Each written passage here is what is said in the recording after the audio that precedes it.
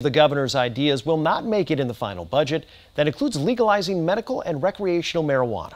Evers' proposal would distribute tax revenue from legalization to counties to support their mental health and substance use disorder services. The Wisconsin Policy Forum recently released some research on the changing marijuana landscape and the impacts on Wisconsin. And here to discuss that study is Senior Research Associate Ari Brown. Thanks for joining us, Ari. Yeah, thanks so much for having me. All right, so first off, you studied the easy driving access that people in our state had to dispensaries. What did you learn about that? Yeah, so I think one of the things that we were kind of thinking about in the background of this report, and also in the background of the governor's budget being released very recently, over the last couple of years, I think there have been a number of proposals in Wisconsin to legalize marijuana. But while that's been happening since 2019, both Illinois and Michigan have set up pretty extensive, regimes for recreational marijuana. Minnesota is very close. There's a bill circulating there that would legalize recreational marijuana, and that's likely to pass sometime this year. So I think we were curious in the context of the state budget coming out, the governor likely proposing both medical and recreational marijuana legalization, but those proposals likely being shot down. Just where kind of Wisconsin stands now relative to where it did in 2019. And I think what we found was that, even compared to 4 years ago, there are a lot of Wisconsinites that live just very, very close to a, quasi-legally operating recreational marijuana dispensary. I say quasi-legally as it's not currently legal at the federal level, but it is at the state level, both in Illinois and Michigan. And I think, when you think about Wisconsin's population, the two biggest cities, Milwaukee and Madison, are both fairly close driving distance-wise from the Illinois border. And Illinois has certainly set up a number of dispensaries kind of acknowledging that reality. We note two specifically in East Dubuque, Illinois, and in South Beloit, Illinois, that are literally within minutes of the Wisconsin border. You hear anecdotes of people going to those dispensaries and seeing cars in the parking lot that are just all Wisconsin license plates. So I think it's in the context of where Wisconsin stands now relative to its neighbors, I think it's just an important reality to acknowledge that despite our laws not changing really at all over the last couple of years, the fact that laws have changed in some of our neighboring states really does have an impact on what life is like in Wisconsin. You mentioned Michigan and Illinois have had legalized recreational marijuana for a couple of years now. Economically, what has that meant for state tax revenue in those states? Yeah, so both states have garnered a fairly decent amount of tax revenue. So in Michigan, they have a 10% excise tax on recreational marijuana there. In 2022, I believe their total revenue from that amount was $111 million. Illinois has a much more complicated scheme with taxes depending on the potency of the substance. They also have different types of excise taxes and gross receipts taxes. They've raised an even higher amount that I believe is in kind of the $400 to $500 million range, with also local governments taking in an additional somewhere between 100 and 200 million. So it's not an insubstantial amount of revenue.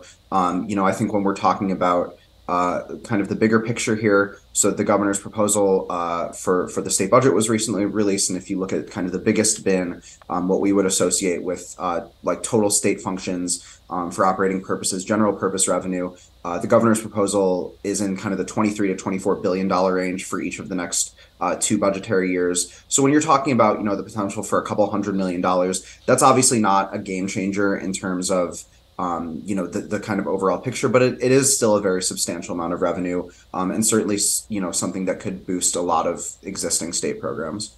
That tax revenue is being used for very different things in different states, isn't it?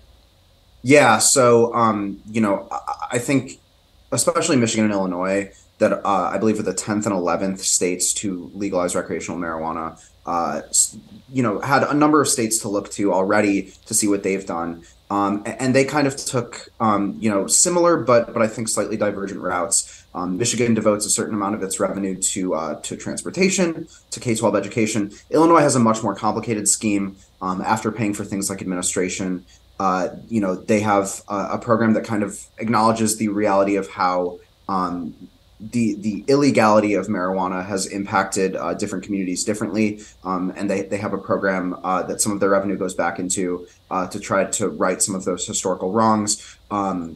So, and they also have some going to education and a lot of different other areas. But I think both states have experimented and seen, a fairly healthy amount of revenue go into their respective programs and been able to do, these new and exciting initiatives with that revenue. Legalization would certainly bring in revenue, but are there any concerning trends that some of these states have seen since they've legalized recreational use? Yeah, so it is also still a little bit early. It's kind of hard to say just because both states are within the first couple of years. And I think that's, one thing that certainly researchers who are interested in this topic and concerned about this topic are paying attention to. There are a number of studies that kind of look at the impact that a recreational law has on various different potential kind of negative side effects. A lot of those studies are mixed and a lot of them are also inconclusive. I think one of the things, though, that you generally hear about that there is some evidence to support kind of the basis here is that a recreational marijuana law can have some impact on the prevalence of drug driving, driving accidents, and auto fatalities and things like that. I think, we cite in our piece a story from Michigan where you have a city that is right on the border of the Michigan-Indiana border. And you have a police chief there who says something along the lines of, individuals in our community, we're not seeing more, possession, like limit breaking. We're not seeing a ton of, most of society is functioning as it did before. But one of the things that we are seeing is that there are a higher amount of, driving under the influence accidents, and a lot of those caused by marijuana. So I think that's something for Wisconsin lawmakers to be cognizant of, especially when legal or quasi-legal purchases of marijuana for Wisconsin residents would necessarily have to happen in another state like Illinois or Michigan. That is then going to require individuals to drive back across the border. So I'm sure you have, especially law enforcement agencies that are right on the border of those two states that are cognizant of these issues. But just for it to be recognized at the state level, I think would be a fairly important regulatory change. This will certainly be a topic for discussion all year once again here in the Capitol. We appreciate your time and insight on this subject, Ari. Yeah, thanks so much for having me.